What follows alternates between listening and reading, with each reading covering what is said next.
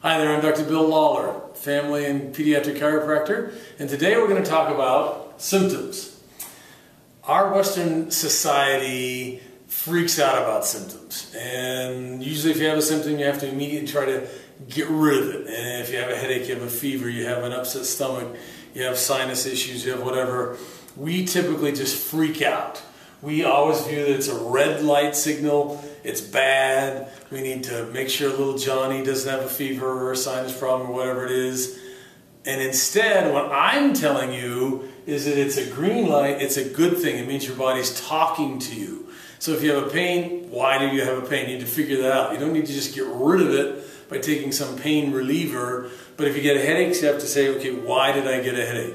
Am I drinking enough water? Am I sleeping enough? Am I under a lot of stress? Am I not eating correctly? What's going on? Why do I have a headache?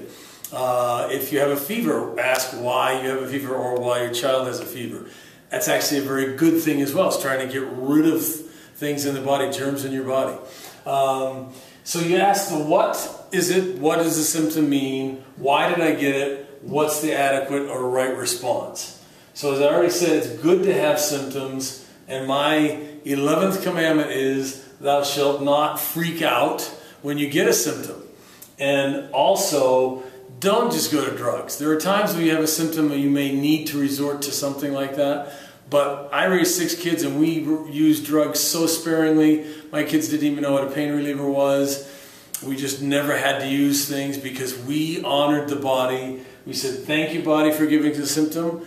Now let's see a natural way to take care of that. Chiropractic is definitely one of those. We work with the nervous system. We help the body function better. We listen to symptoms, but we don't freak out about them, and we try to honor the body's wisdom. So that's the challenge for you. Figure out why you have it. Try to be calm. Don't freak out about little Susie or Jimmy or whoever's symptoms. React nicely with the body and honor that wisdom, and you're going to be much happier and healthier. Thanks for listening.